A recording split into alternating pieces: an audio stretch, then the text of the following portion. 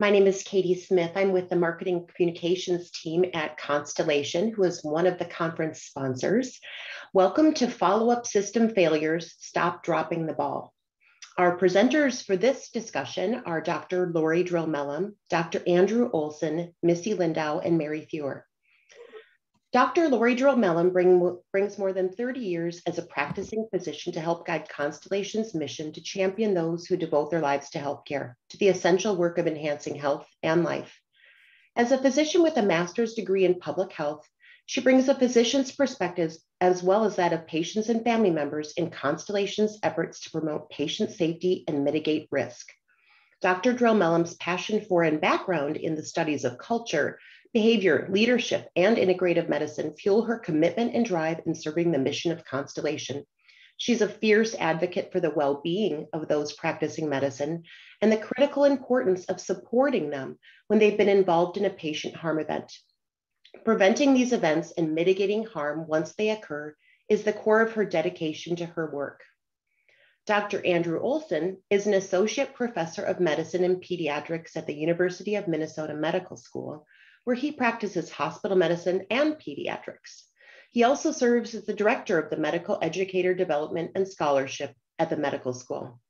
Dr. Olson's areas of interest and study are the development of expertise in decision-making, methods to improve diagnostic reasoning education, and competency-based medical education. He is also the co-chair of the Education Committee of the Society to Improve Diagnosis in Medicine. Missy Lindow serves as the Director of Clinic Operations and Access at Lakewood Health System in Staples, Minnesota. Passionate about improving access to quality healthcare in rural areas, she's been dedicated to making a difference in the health and well-being of rural Minnesota communities for nearly 20 years. Lakewood Health System is an independent rural healthcare system founded in 1936 with a hospital and clinic in Staples, along with primary care clinics and a dermatology clinic and skin and laser center in nearby locations. Lakewood is a recognized leader in providing innovative patient-based care, including women's specialty services, senior services, surgical, and outreach care. And finally, we have Mary Theurer, who is an active community member in Staples, Minnesota. She is the Lakewood Health System District Board Chair and serves on the Lakewood Health System Board, Patient and Family Advisory Council, Patient Experience, Finance, and Governance Committees. She is the Trustee Council Chair for the Minnesota Hospital Association and acts as a community representative on the Diagnostic Stop Dropping the Ball grant program. Mary is fully versed on all aspects of insurance products, including negotiating renewals, setting stop loss levels, and presenting various renewal options to the self-insured pool. She holds a bachelor's degree in human biology as well as a doctor of chiropractic degree. Welcome to all of our panelists this morning, and Dr. Drill-Mellum, you may begin. Thank you, Katie. It's great to see you, Andrew and Missy and Mary. I can't see you, but it's great to see you and fun to be able to talk about this very important issue together. So follow-up system failures contribute to over half of Constellation's outpatient diagnostic error malpractice claims. Even when appropriate clinical steps are taken to lead to a correct diagnosis, diagnostic errors due to failures in follow-up care and care coordination still persist. This session will provide an overview of Constellation's malpractice claim data and how, with the support of the Minnesota Alliance for Patient Safety, fondly known as MAPS here in Minnesota, Lakewood Health System used co-design to create a new process with community members and patients to minimize the possibility of test result follow-up system failures upon discharge from the emergency department. These are the learning objectives. So we're going to talk about some of our malpractice data at Constellation and the contributing factors to the breakdowns in the care process. Then we're going to look at Lakewood Health System's experiences and learn best practices and engaging with the rural community to gather input as they develop new workflow processes for test result communications. And then we're going to understand Lakewood Health System's operational point of view on co-designing a new workflow process. But why diagnostic error? Diagnostic error, as most of you know by now, has not been recognized by many, including in the famous, well-known to err as human report in the late 1990s as a significant issue. I think it was only mentioned a couple times in that report. Even as an ED medical director for 10 years and being on our local hospital, Ridgeview Medical Center's medical executive committee and QI committee, and sitting on the claim committee for Constellation when we review claims, I really did not appreciate the magnitude of diagnostic error until we really looked at our aggregate data, which was certainly helped by being a member of the comparative benchmarking system that CRICO offers. But it's really interesting. You just sometimes can't see the forest through the trees, and that was certainly the case for me, and I think for our company. Many of you have heard some of these statistics by now during the first couple days of the conference, but diagnostic error is the most common, most catastrophic, and most costly of all medical errors. It's estimated that somewhere between 40 and 80,000 patients die annually from diagnostic error. And we often like to talk about the ripple effects from this. This isn't just patients who are impacted, it's their family, their friends, their communities, as well as the people who were taking care of them. When people talk about medical errors, 59% of them say that they're diagnostic errors. And I think you've heard this figure multiple times over the last couple of days, that more than $100 billion per year is wasted associated with diagnostic error. And 1 in 3 high harm malpractice claims is due to misdiagnosis. So diagnostic errors affect an estimated 12 million Americans each year in one way or another, and likely cause more harm than other medical errors combined. I'm going to just share a very common type of diagnostic error case. It certainly has happened to me, and it's happened to many of us in clinical care. This involved a 54-year-old woman who was involved in a motor vehicle accident. She presented to her local emergency department with complaints of left arm and shoulder pain. She ended up getting some x-rays, and the ED physician read them as negative. He didn't find anything wrong with them. But on an overread, it was noted that there was a potential problem in the left upper lobe. This was an overread that never really got to the ordering physician and never got to the patient. 1 year later, the patient presented to her family physician with complaints of a cough that would not go away. The FP ordered an x-ray, and the radiologist noted in his report a left upper lung mass and adenopathy in the chest x-ray.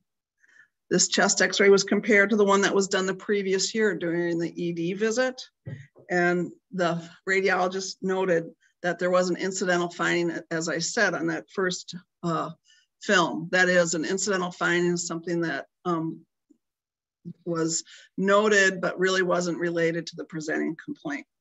The family physician referred this woman to a specialist who diagnosed lung cancer.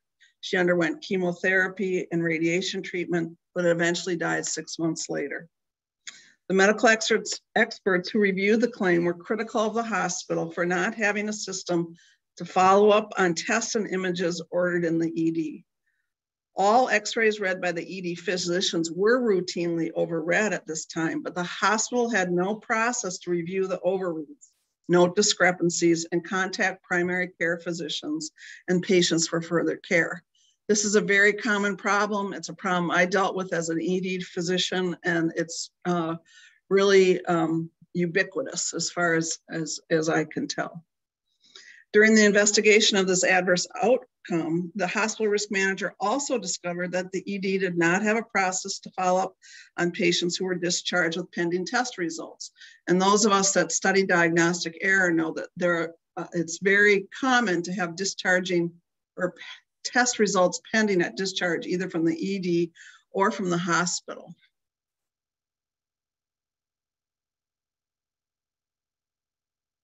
You've seen this definition many times now. Andrew Olson, who's a very active leader and teacher in diagnostic error in the Society to Improve Diagnosis in Medicine, can attest to the fact that it took a long time to land on this definition. There was a lot of work and discussion about this, but here's what the agreed upon definition was when it was the first report from the IOM, or the National Academy of Sciences, Engineering, and Medicine report in 2015. It's the failure to establish an accurate and timely explanation of the patient's health problem and communicate it to the patient. Traditionally, this is was seen as the physician's job, but obviously we've moved beyond that to it's really the responsibility of the whole care team and the so-called designers of the system.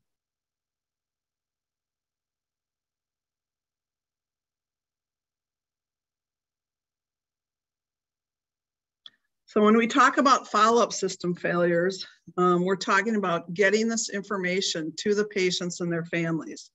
We're making sure that the right people get the right information in a timely manner so that everybody understands the next steps. This includes not only communication to the patient, but also physician-to-physician communication. One of my favorite quotes that's taped on my computer by George Bernard Shaw is that the single biggest illusion in communication is that it has taken place. We see this time and time again when it comes to follow-up system failures. So when we look at the claims that come into Constellation companies, we look at the top allegations, and they are in this order: surgical, medical, and diagnostic allegations, where there's been a delayed, missed, or wrong diagnosis. So with respect to diagnostic allegations, there are number 3 allegations that come in as claims and suits from patients and families. However, this is true not only for us, but also across the country, that even though they may not be number 1 in occurrence, they're the number 1 in total incurred cost. So you can see that even though surgical claims are way more common than diagnostic claims, it's the diagnostic claims that edge out the surgical claims just by a little bit. Where do these diagnosis-related claims occur? 43% of them, yes, 43%. So the majority, or much greater than the other 2 areas, are in the outpatient setting. So that's significant, and that's why we focus a lot on outpatient diagnostic error, because we have a lot more opportunity to address it there. Then 23% in the emergency department and 32% in the inpatient units. And in the inpatient locations, it's the radiology or imaging suites are number 1, then the patient rooms or the ICUs, or then in pathology.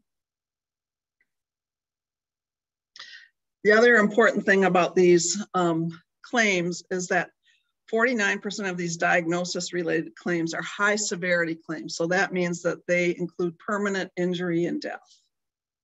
These are the top 3 misdiagnoses across all settings: 20% cancer, 18% vascular events, and 17% infections.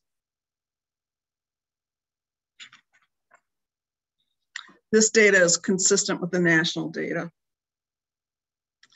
When we analyze the outpatient diagnostic process, we use the CRICO Strategy's 12-step diagnostic process of care framework. This helps us map out where breakdowns occur in outpatient diagnosis and where they're more common and where we might be able to make an impact in mitigating the occurrence of these diagnostic errors. What we have found with our data is that in 69% of our claims, there is a problem with the initial diagnostics assessment, and that includes the 5 components listed there.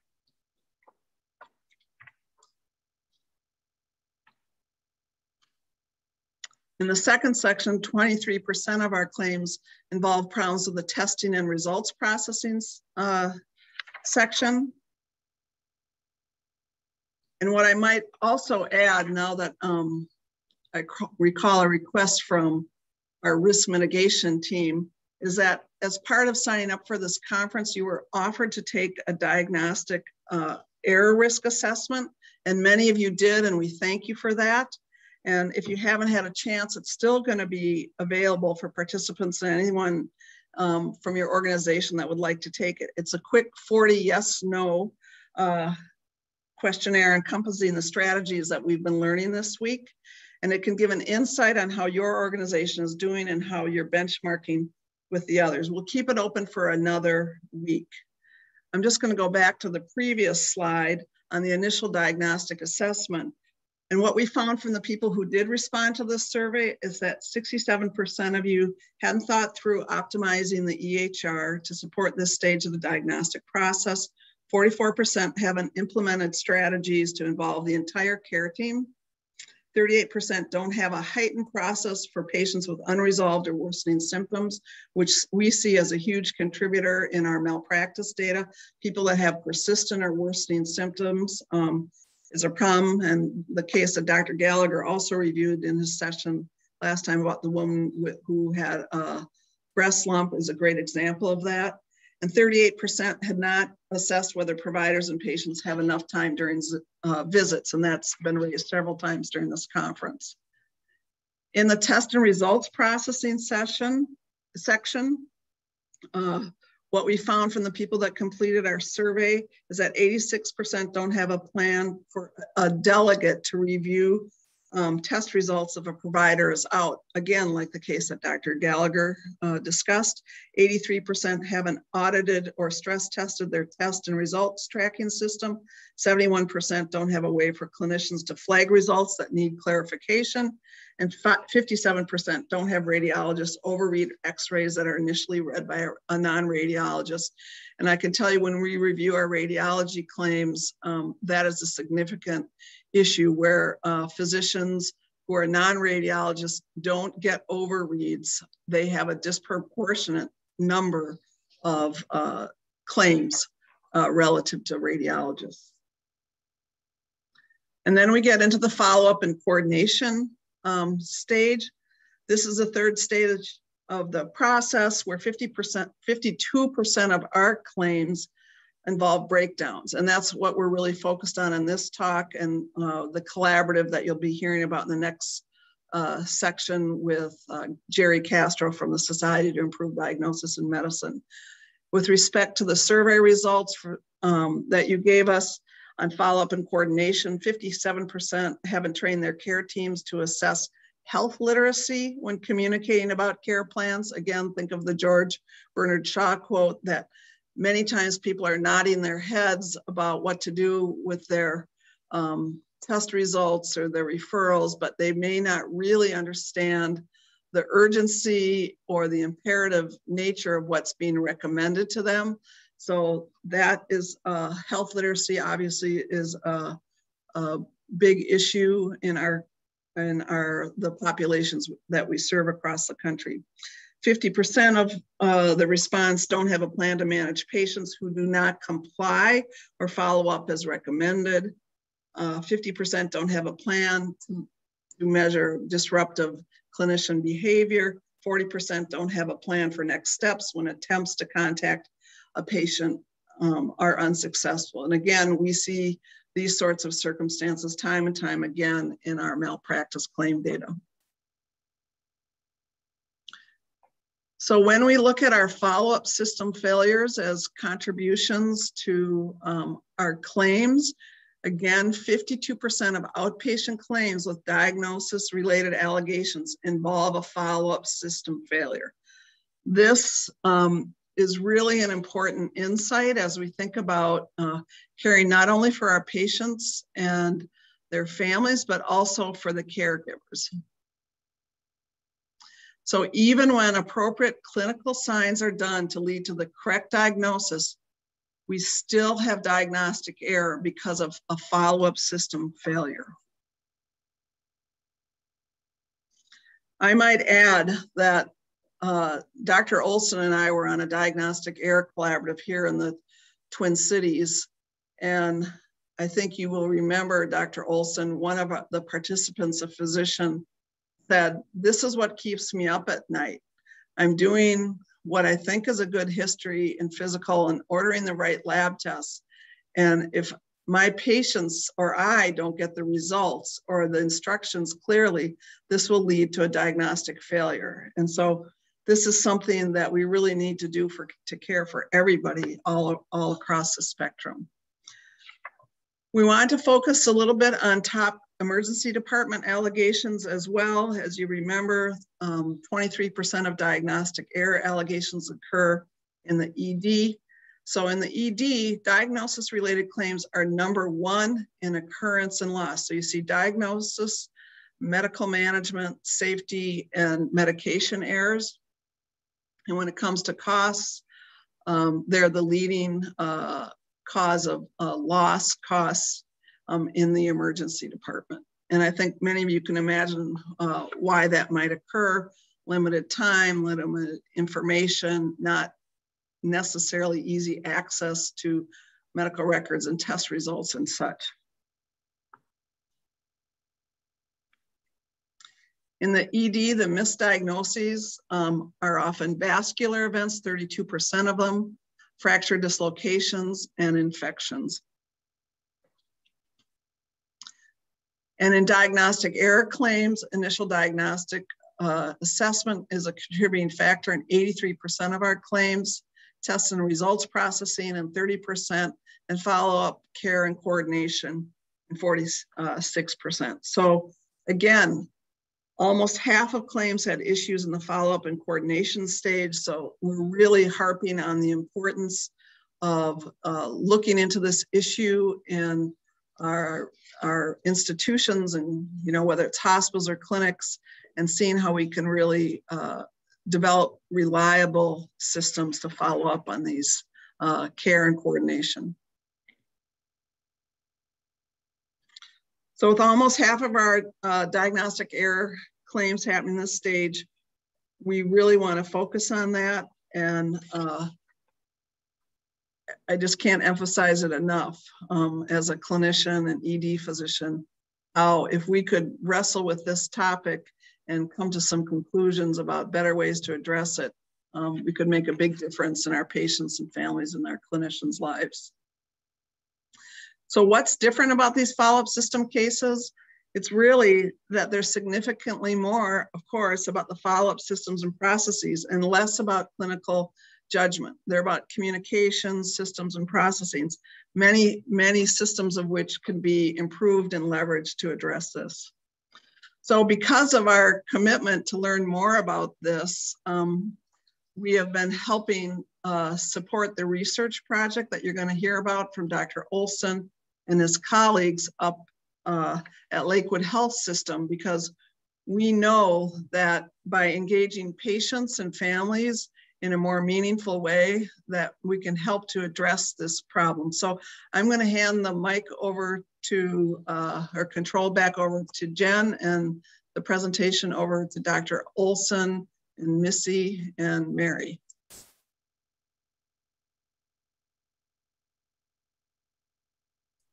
All right, we'll get my video started here, and then I'm glad to have somebody advance the slides as I talk. It's an absolute delight to I think I need the host to enable my video if possible. Oh, here we go.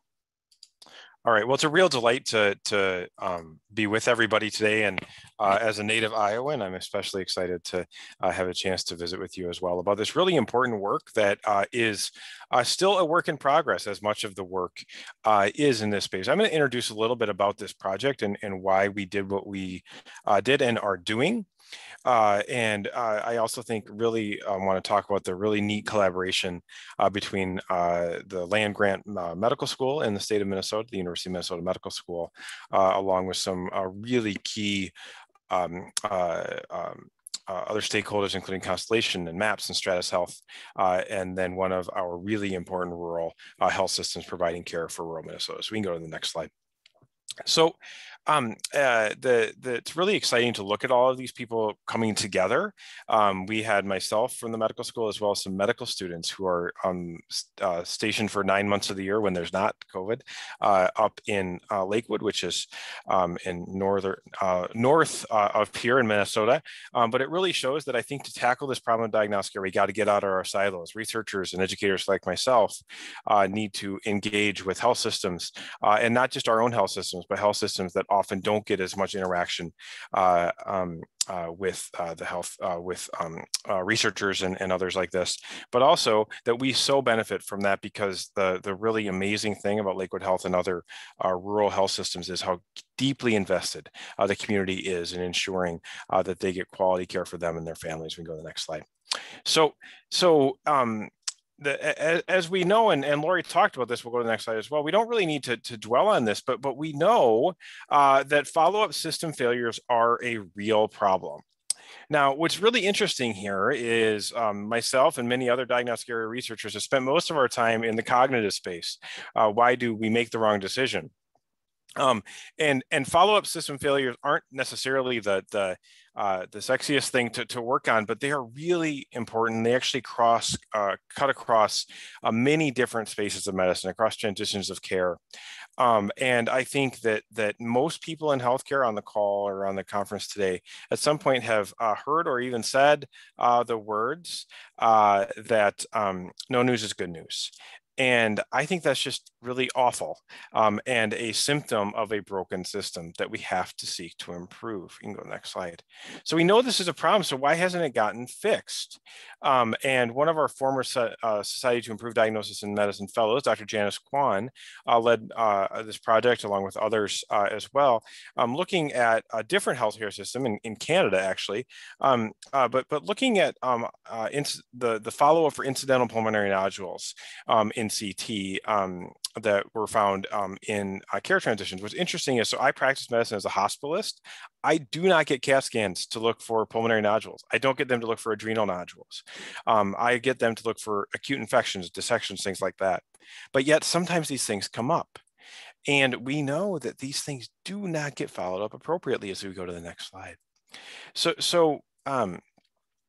We opted to really look at three different types of follow-up around diagnostic testing information. And this was really contemporaneous with a project that we're collaborating with the American Association of Medical Colleges, has a chief medical officer group that we've been delighted to collaborate with to actually come up with an institutional assessment tool to figure out how institutions actually do this follow-up. There's some really nice work out there from AHRQ, but there's no clear roadmap for how a system should do this exactly. Nobody does it perfect. There's solutions that are technology dependent, there's solutions that are person dependent, but they're all flawed. And so we decided, there's no clear, exact, perfect way to do this, but we divided our follow-up examples into the very short-term follow-up. A patient comes into the emergency department, has a blood culture collected, is discharged home, needs to have that blood culture followed up. Same thing with urine culture. Same thing happened at hospital discharge as well. There's medium-term follow-ups, things like anemia or an abnormal creatinine that might not need to be addressed today, but need to be addressed in many weeks. And then there's the longer term follow-up cases about pulmonary nodules, adrenal nodules, other so-called incidentalomas that, yes, often don't have impact on the patient's health, but certainly may and often get lost. The challenge is, what we didn't know launching into this project is how different are the systems that's evolved for follow-up of very short-term problems, medium, and long-term problems. The other thing is, I think all of us have learned in our own healthcare systems that the follow-up processes for often the follow-up processes that occur in healthcare systems are evolved, not designed. That is, that you'll find that things are different on different days of the week based on which group is on call, and things that are not highly reliable. If you ran other things that way outside of healthcare, you'd say, why would you do that? We'll go to the next slide.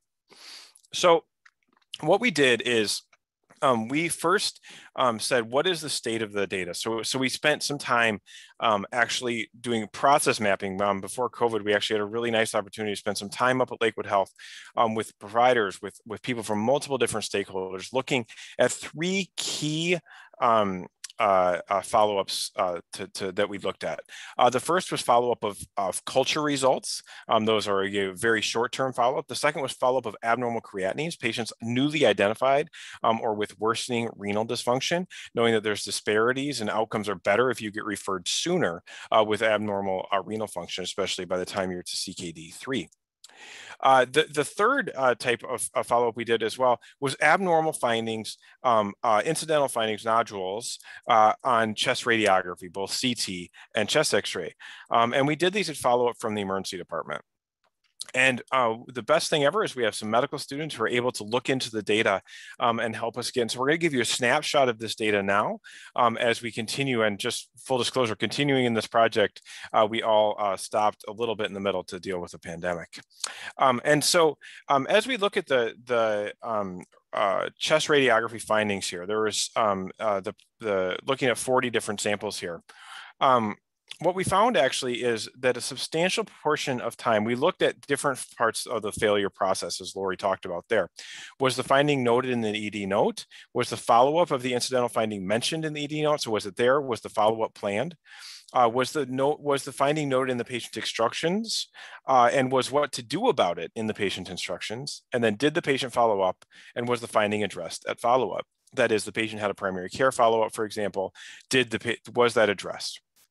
And what we found here actually is that of the times where there was these cases, nearly 40 cases in this rural emergency department that had significant findings, we found actually that finding was addressed in the emergency department, or excuse me, in the ED note some of the time.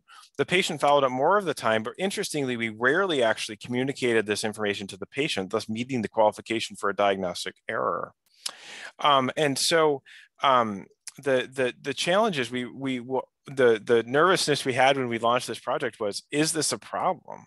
And we actually found out that it is a problem, and it's a problem at various stages, all the way from recognition in the emergency department to communication with the patient at the time of the emergency department, and then the follow-up processes to make sure the patient follows up. Now, I'll give a brief parenthetical here as well. Most hospital follow-up systems, so that are designed in healthcare systems, are designed around providers, not around patients. And there's a reason that these systems don't work. And so we thought it very important to not just try to just tweak what we're doing, but instead ask, how should we follow this up and co-design it with patients as we go to the next slide. So we also noted here for acute kidney injury, so patients with new acute kidney injury, we found here that often this was not addressed actually in the ED note, but follow-up sometimes was, but the acute kidney injury was not often in the patient's instructions, and that's something I certainly would want to know. And there's no blame here. This is just the system in which we all practice. And so identifying that there is a clear need through this needs assessment and pre-chart review to evaluate the systems and design a new one. Interestingly, we're a little bit better at following this up in the clinic than others, it appears. And this is often because it probably flags abnormal in the lab results. But it's, again, interesting finding to show that there are a substantial number of patients who have acute kidney injury in the emergency department, but don't get that properly followed up. And we'll go to the next slide. The last thing I'll just say here before I turn it over to the team from Lakewood is that I think if we did these numbers in all of our health systems, they would be very similar. And again, that's because these healthcare follow-up systems are designed around providers and not necessarily designed around patients, nor are they necessarily harnessing the power of technology. And we're often adapting the paper follow-up process we had.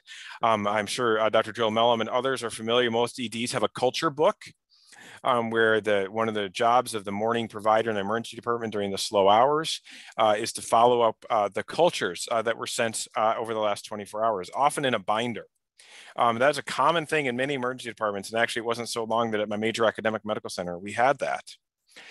It's unconscionable, actually, that we have that, in my view. Similarly, it's crazy, and I'll just leave this thought as I turn it over to Missy, that in the modern era, why is life-saving, life-potentially threatening information relayed via fax?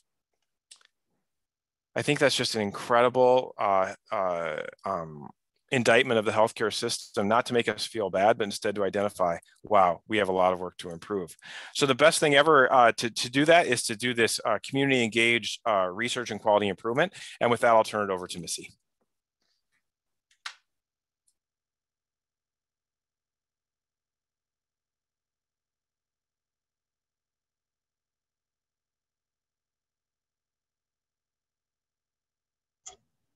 Hello, everyone. I'm going to have go back one slide if you don't mind.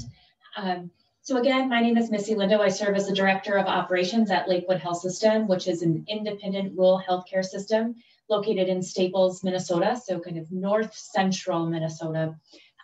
We were founded in 1936, and we have a critical access hospital and also a level 3 trauma center, which we used for the purpose of this research. Also included into our research was our rural health primary care clinics. So we have 5 primary care clinics, as well as our dermatology clinic in Sartell. We also, as a full system, have long-term care, assisted living, and an inpatient behavioral health unit. And really, truly have been a recognized leader in the industry for providing innovative patient-based care, including women's health, specialty services, senior services, and surgical and outreach care. So with that said, when we were approached for the opportunity to partner with MAPS and Constellation, Stratus Health, we were super excited. And with that, knowing that we could really capitalize and provide higher quality, safer care close to home for our patients. Next slide. So after our initial meetings and getting together with Dr. Olson and the rest of the team, we pulled together a group of individuals, key stakeholders, to map out our current state. And so the image on your screen, you can see the 2 individuals that are placing Post-its on the wall there, mapping out our process, are our 2 physician medical students, so RPAP students. And they were instrumental in this process from the very beginning. It was incredible to partner with them. And then the gentleman that you can see to your left is a community member that was present during the time as well. Who else was present? Lab staff, radiology. Normally when we go to map out processes, we have managers at the table who are telling us, to be frank, what they think is happening. When we went to map out our current state, we made sure to bring frontline staff to the table. I will say, as an administrator sitting in the room, that little bit of anxiety just building and building and building as it became very clear that everyone had a different version of the current process. And just like Dr. Olson mentioned, it often depended on which ER provider was working. Did it happen overnight, or did it happen during the day? Did it happen on a weekday versus a weekend?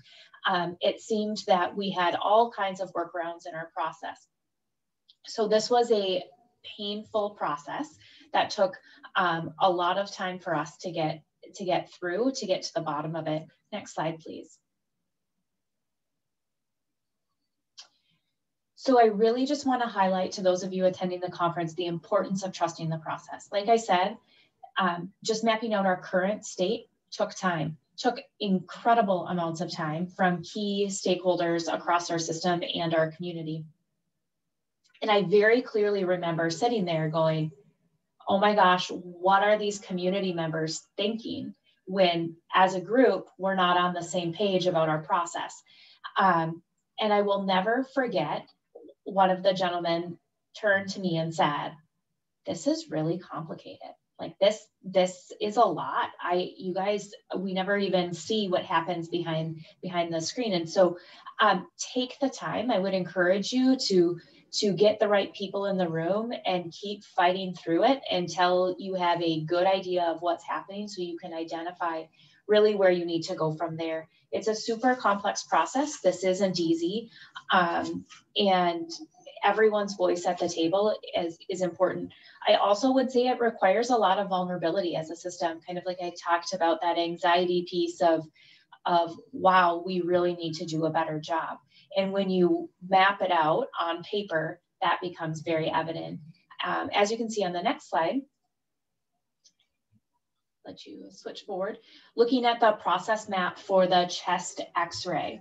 So this is, I'm not going to go through step by step on how we do things here at Lakewood. I'll save you guys the insanity, although you can definitely look through. This is our current state, but all of the red stars indicate opportunities for process improvement and potential misses. So these things, kind of like Laurie had shared, really can happen at different stages of the diagnostic process. So in the initial diagnostic assessment or the test result processing, we do see things that if we find an incidental finding, was it forwarded on to the right place? Was it routed to the primary care physician to be addressed? Is the primary care physician a Lakewood Health System primary care physician, or is this someone who is vacationing in our beautiful community and we don't have a good working relationship or in the same electronic health record? How is that handled? And then when it's sent to that primary, when we do communicate it forward and do that well, is it caught in that clinic follow-up visit?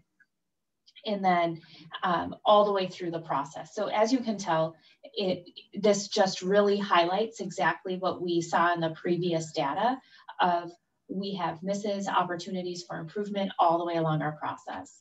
Next slide, please. So the next process map is really looking at our EGFRs. And again, red stars indicate areas for improvement. And then the blue numbers that you can see on your screen are identified improvement tasks. And this was one of the things that was really important for us to stick to our rules of, we're not fixing this yet. We're just trying to map out what we're going to do. And for someone like me, who's very action orientated and really wants to make sure that we're implementing and fixing things as quickly as possible, it was very hard to sit here and say, nope, we're not ready to talk about how to fix it yet. We have to finish mapping it out. So that was key in our process. So again, we saw opportunities for process improvement happen at all three phases of that diagnostic process. First of all, did the ED provider recognize that the lab was out of range? And did they diagnose AKI or worsening disease?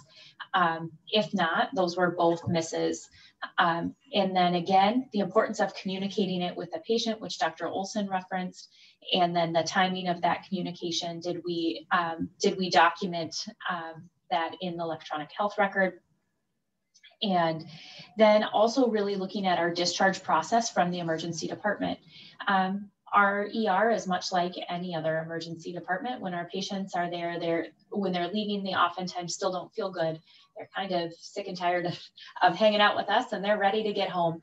So how do we make sure that we really have a good discharge education process in place, that we're communicating in patient-friendly language, that we're coordinating that follow-up care, and then printing their after-visit summary to make sure. Then what is also our plan to make sure that we almost have a double check in place that they attended their primary care visit and that this was taken, that this situation was addressed. So those are some of the key things from a process finding. As Dr. Olson indicated, not long after the EGFR process map was completed, we had this little thing called COVID, which really took most of and especially in a rural health setting, our leaders, our working managers, they are dug in the trenches alongside of our staff, and our senior administration was working diligently to protect our community and lead our organization through a global pandemic. So with that said, we had to stop some of our work on this project. And I say some of our work, because once, as a group, our frontline staff and our leadership, once we sat and went through the work of mapping out this process, it doesn't leave your heart. When you see those potentials for miss and how they might impact patients, it is something that we all truly carry forward and are committed to this meaningful work. So with that said, we have every decision that we have been making regarding patient care in the emergency department. This diagnostic error work is definitely embedded and discussed and So we are super excited as a group to get back together and continue this work as we map our new processes, and excited for that, that opportunity. So now I am pleased to introduce Mary, who is a valued member of our community and also serves here on our Lakewood board. Very excited that she has kind of been one of the many community team members that have been involved in this process since the beginning. So I'm going to let Mary talk a little bit more about bringing the patient's voice and also community engagement as we go through this process. I'm going to step back and Mary's going to join.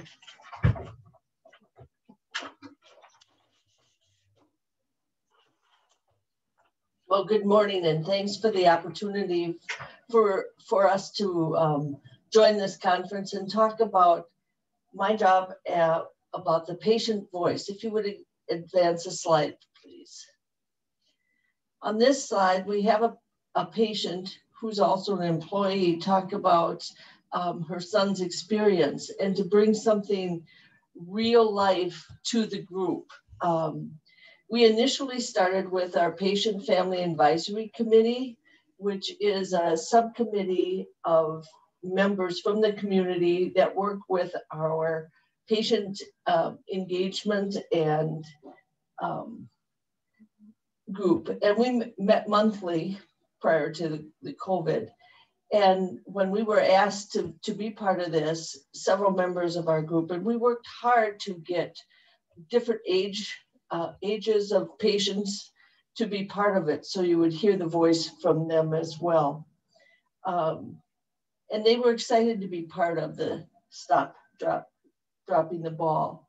We held meetings, as you could see, we had members at the meetings. And I can share that the participants were really impressed with the openness and the sharing of the information, and also recognize the vulnerability of the ED docs and the staff to share what's happening and where the potential drops were, but to also look at where do we go from here. It's way more than just recognizing a drop without moving forward to say, how do we move forward and make the changes in that. And it is hoped that as we move out of the COVID, we will be able to continue this work and continue to have the community representatives. Part of the, if you would move to the next slide, please. Part of the part of community engagement was that Lakewood has a food pharmacy, and that is for the people that we've deemed to be food insecure or lack of access of affordable and nutritious food. So we have this food pharmacy where these identified people come and get some educational components and also some food to take home to help them as they journey through their medical conditions. And so we developed a survey for them, and they were very good about capturing the information that we wanted to get from them, because many of them were frequent utilizers of the emergency department. And then we also went out into the community to share the story. We presented to the Rotary Club and to some quilt groups, and we had several others that we had lined up, but then, as we mentioned many times, COVID hit us. So that doesn't mean that we won't connect with them in the future as we continue to move through this exciting program and to identify what other actions do we need to take. So that is my part of the presentation, and we look forward to if there's any questions or anything that you would like us to try to answer in the next few minutes.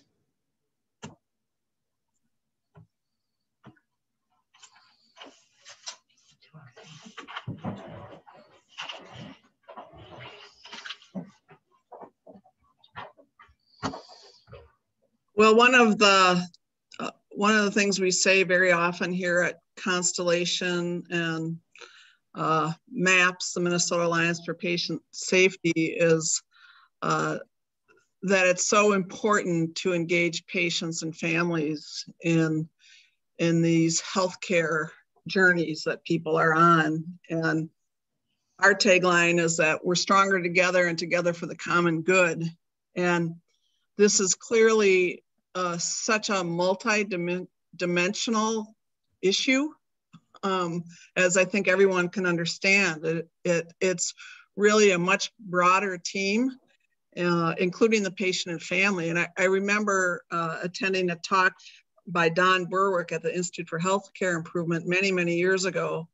And it was his position that patients and families are one of the greatest untapped resources when it comes to, care, including, trying to figure out what's going wrong with a person, when they're seeking healthcare or a diagnosis. So I'm so heartened that you're able to continue this work. And for those attending, I think you can appreciate from Missy and from Dr. Olson how COVID-19 has really moved up to really demand a lot of their time and energy, but they certainly have ongoing passion and commitment to this very challenging problem, much bigger than I think any of us have anticipated until we really dug deeper into it. So we sure appreciate your ongoing work in this area. But there are a couple points that, or questions that were asked. One was directed at me. Do I know if ER volumes have risen in comparison to increased diagnostic errors in the ED? She has seen several primary care offices have patients go to the ER as a default phrase if the patient's not getting better.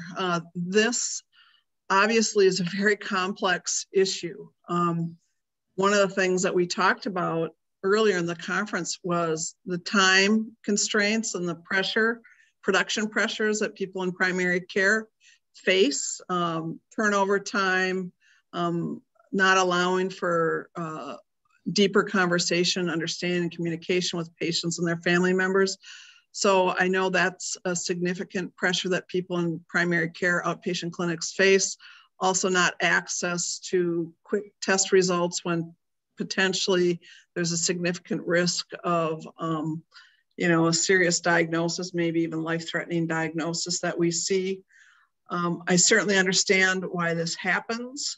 And my position has always been, if somebody needs help, whether it's a colleague in a clinic or a patient that has worsening or persistent symptoms, I think to have an open arm posture is important. That being said, there are certain forces at play which discourage this, i.e.,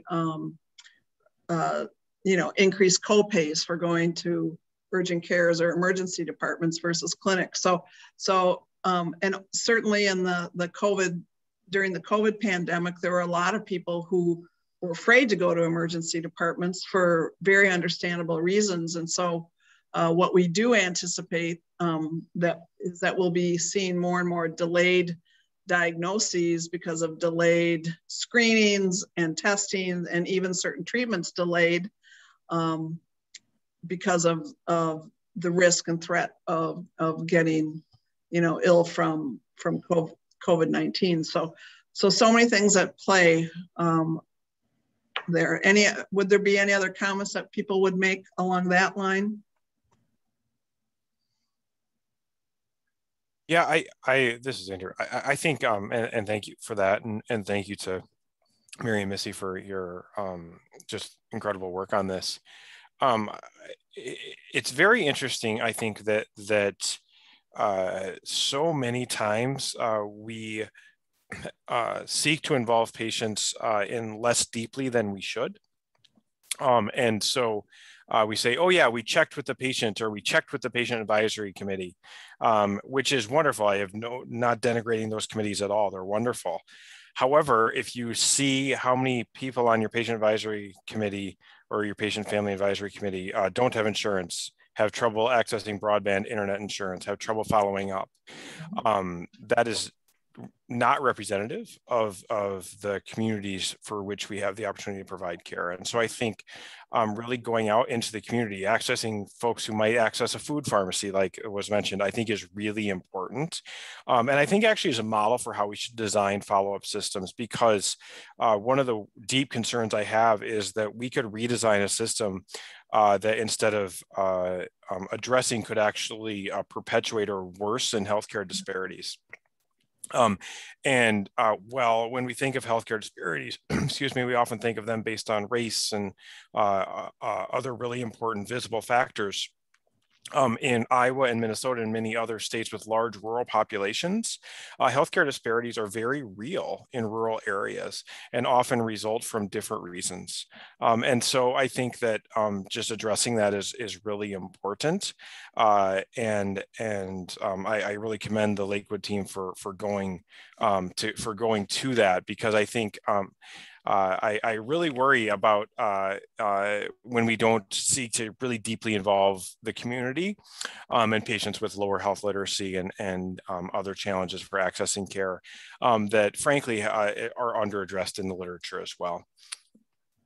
So I just want to add into that as well, and thank you, Dr. Olson, for again highlighting that important point.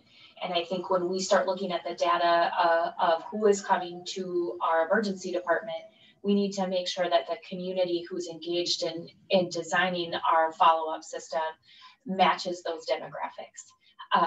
So with that said, I think this is something that can be challenging for many of you in attendance of the conference to do in your community.